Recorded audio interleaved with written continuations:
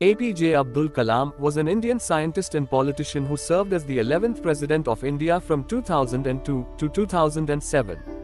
He was born on October 15, 1931 in Rameswaram, Tamil Nadu, India, and died on July 27, 2015.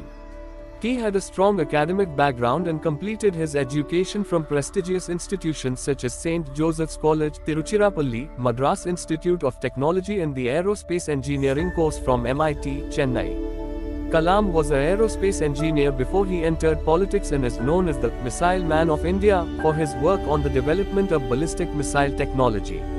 He also served as the project director of India's first satellite launch vehicle SLV-3.